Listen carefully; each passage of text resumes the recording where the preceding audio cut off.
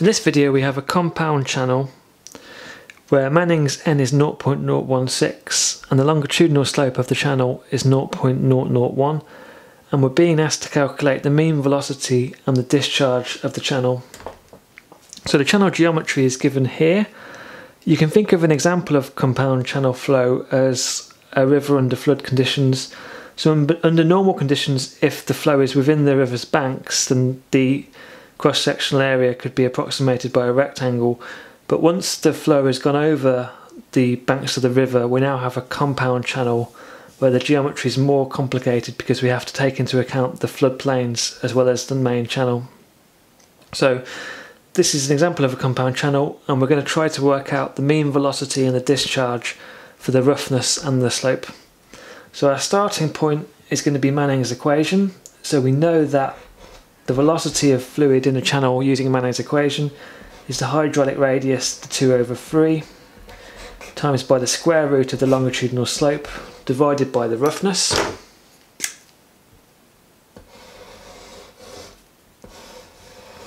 So in the question, we're given the longitudinal slope and we're given the roughness value.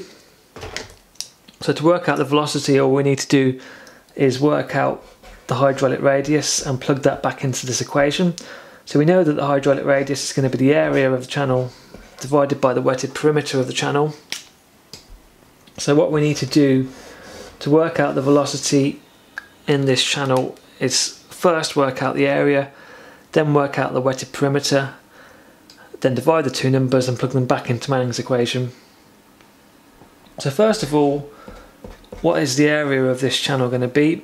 And the way that I'm going to do that is by calculating the area of the two limbs, so these two rectangles, and then adding it to the area of the main channel. So we can see that if we treat this floodplain or this limb of the channel as a rectangle, if the total depth here is 1.4 and the depth from the base to the bottom of that section is 1.2, then we can see that this depth here must be 0.2 meters. So the area of this rectangle here would be its width times its height, so it's 3 meters wide times its height of 0.2 meters, and that's going to give us the area of this rectangle here. The main channel is 1.4 meters deep and 1.5 meters wide, so the main channel's area is going to be 1.4 times 1.5, and then our final rectangle is again going to be 0.2 times 0.3, so 0.2 times 3 meters, and that gives us an area for the cross section of 3.3 meters squared. The wetted perimeter, which is the length of material on the side of the channel touching water, so it's going to be this length across the whole channel. So all we need to do is just add up the total length of material touching water. So we've got 0.2 here, we've got 3 meters of side material touching water here, we've got 1.2 meters touching water here, we've got 1.5 meters touching water here, another 1.2 here, another 3 here, and then another 0.2 here. So all we've done is calculate the total length of material on the side of the channel that's touching water. So we just added up all of the various lengths to give us this total length of material touching water, and that gives us a wetted perimeter of 10.3 meters. So now we've got our area, we've got our wetted perimeter, we can work out our hydraulic radius as our cross-sectional area divided by our wetted perimeter, which gives us a hydraulic radius of 0.32 meters.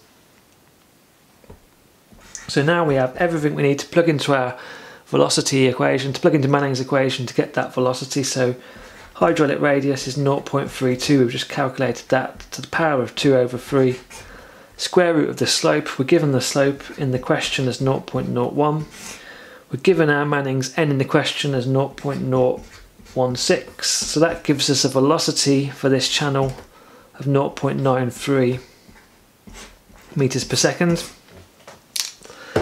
And once we've got that velocity, we can then use continuity to work out the flow. So we know that Q is going to be equal to velocity times cross-sectional area. We've just worked out the velocity.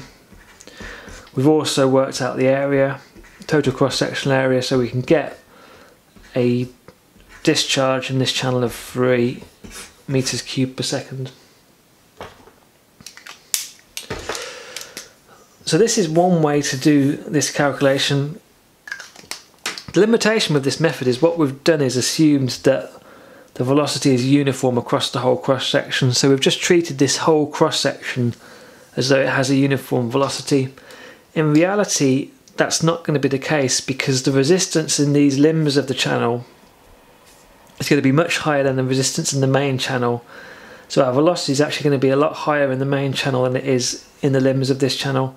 It could also be the case that our roughness may be different in the limbs of the channel than it is in the main channel. In this example they're the same, but it could be the case that that roughness is different. So we can actually come to a more accurate calculation of velocity and discharge by breaking this channel up into 3 sub-channels. So instead of treating the whole channel as one and doing the calculation inside Manning's equation, we can break it into 3 separate channels and do the calculation that way. So let's have a go at doing that. So what we're now going to do is the same equation again, same process again, but we're actually going to now break this up into 3 sub-channels. So we're going to call this limb channel 1, the main channel channel 2, and this limb channel 3. So we're going to consider Manning's equation for this channel here, and then finally for the main channel. And that should give us a slightly more accurate calculation because we're now taking into account the fact that we're going to have a lower velocity in our limbs because we're going to have higher resistance than in the main channel. So if we remember that Manning's equation is r to the 2 over 3 times square root of s over n. And we're now going to apply that equation to each of these sub-channels. So again, for all of the channels we've got the longitudinal slope and we've got Manning's roughness, so the only thing we need to work out for each of the channels is the hydraulic radius. Our hydraulic radius is still going to be the area of the sub-channel divided by the wetted perimeter. So we need to think for each of those sub-channels what is the area and what is the distance of material touching water. So let's start by doing that calculation for channel number 1. So like we said in the last bit of the example, this distance here is going to be 0.2 meters because the total height is 1.4. The height from the base to the base of the limb is 1.2. So this distance here is going to be 0.2. So the area of channel number 1, the area of this sub-channel is going to be 0.2 times 0.3, which gives us an area for that sub-channel of 0.6 meters squared. The wetted perimeter is going to be 0.2 add 3 meters. We're not going to add this 0.2 here because there's no material there touching water. So the only length we need is this 0.2, add this 3 meters, which gives us a length of 3.2 meters.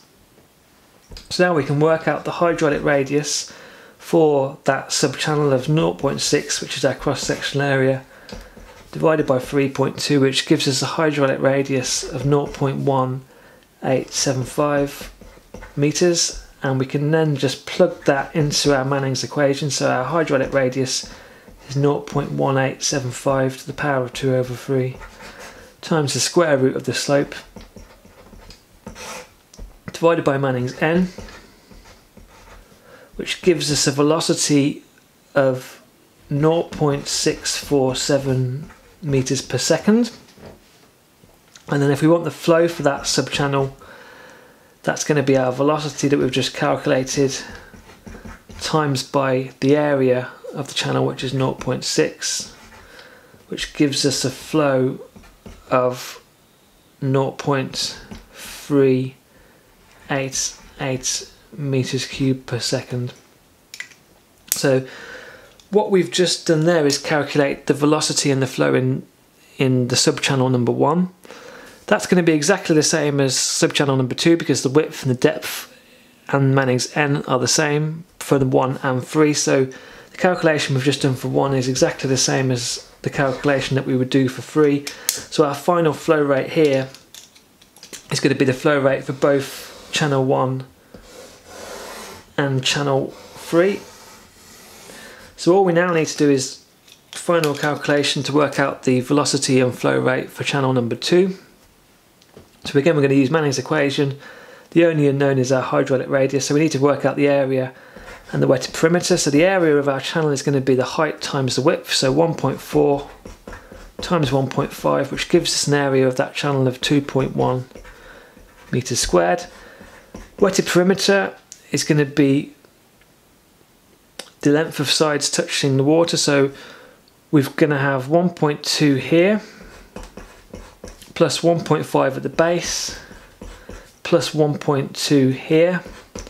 So we don't use the entire depth because not all of the depth is touching water, so we've only got this 1.2 touching water here, then all of the base, then this 1.2 meters of side touching water there, so it's going to be 1.2 add 1.5 add 1.2, which gives us a wetted perimeter of 3.9 meters. So our hydraulic radius is going to be area over wetted perimeter, which gives us a hydraulic radius of 0.539 meters. We can then plug that back into Manning's equation. So the hydraulic radius to the power of 2 over 3 times square root of the slope divided by Manning's n, which gives us a velocity in the channel of 1.3 meters per second. And then to work out the flow, we just need to times that velocity by the cross-sectional area. So the velocity is 1.3 meters per second. The cross-sectional area we've already calculated is 2.1 meters squared, which gives us a final flow for the main channel of 2.747 meters cubed per second. So what we've now done is work out the velocity and the flow for each of the 3 subchannels. So if we wanted to work out the total flow in the channel as a whole, what we need to do is add up the flows for the 3 subchannels. So our total flow would be the flow in channel 1, which is 0.388 meters cubed per second, plus the flow in channel 2, which is 2.747 meters cubed per second, plus the flow in channel 3, which is also 0.388 meters cubed per second, which gives us a final total flow in the channel of 3.523 meters cubed per second. So this is how we would calculate the flow in a compound channel using what we would call the vertical strips method, where we broke the channel into individual subchannels, applied Manning's equation to each of the subchannels, and then summed up the answer to get a final flow for the channel